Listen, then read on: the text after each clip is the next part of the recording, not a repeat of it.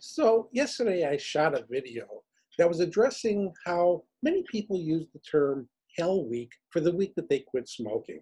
And I pointed out the inaccuracy of using that term for a week period, saying or giving the impression that if a person quits smoking, they're going to go through this hellish withdrawal that goes for 7 days. Most people who detoxify from nicotine do not go through a physical withdrawal that's totally hellish. And they don't go through a withdrawal that lasts 7 days. Physical withdrawal peaks in 72 hours and really gets easier after that. And some people do have a really tough experience during those 72 hours. And some people, it's only a 1 or 2 day event. Some people quit and don't have any bad withdrawal at all.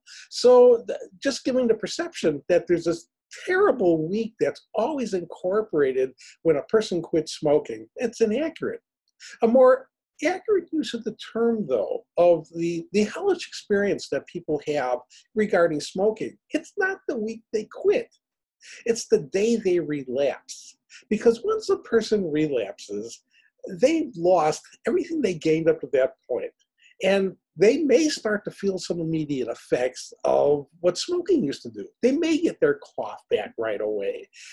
They will start to often feel irritation in their throat and it burns. And they may get other side effects that are unpleasant. They're going to smell like cigarettes again. They're going to have to go buy a pack that, hey, if they were off for years or decades and now they're going to buy their first one, it's going to cost a lot more than at the time they quit. Multiple of what they used to spend on cigarettes. And then there's the real hellish issues involved.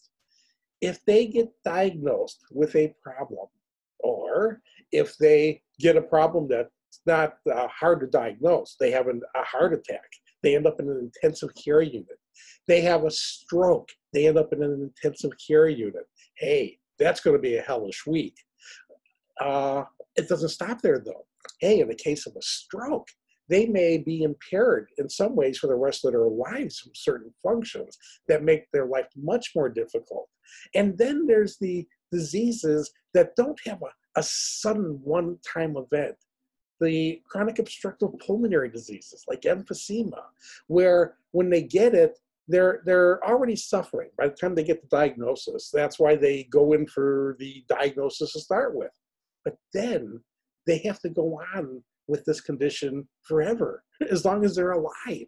And as long as they're smoking again, they're destroying more and more tissue every day. It's getting worse. Emphysema is a hellish disease.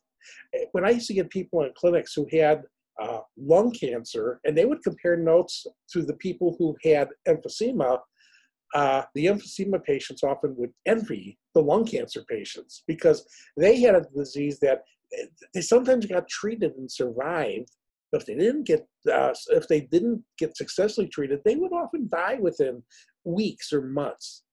Emphysema, the people live for years, but they're suffocating for years. They can't breathe. The existence that these people have, where getting up a flight of stairs becomes impossible. Eventually, going outside, it becomes difficult. Eventually, they can't get out of bed. But they're still alive and they're still suffocating and they're struggling, and death is their only way out. That is a hellish existence. So when using the term or thinking the term of anything to do with a hellish experience from smoking, understand it is not from quitting smoking. It is from not quitting smoking and getting the problems that not quitting smoking causes. And the way to minimize your risk of ever having to deal with that kind of existence again is by now making and sticking to a personal commitment to never take another puff.